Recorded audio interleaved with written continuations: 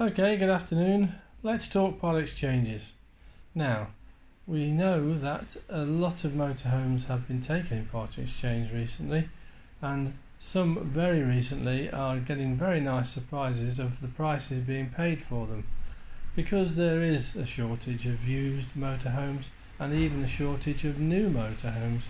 This is making a difference on how the dealers approach part exchange prices.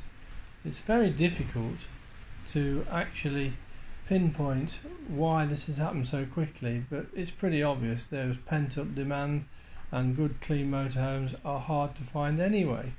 Now, there is another angle to come at this. Maybe you should consider selling your part exchange or your own motorhome for cash, because then you can get a discount, be it big or small, but it might be additional, and you might well end up with more money than you thought. So where can you get your hands on these pounds? Well, there's lots of people online who actually travel the country nationwide buying motorhomes. Try We Buy Any Motorcaravan, for instance.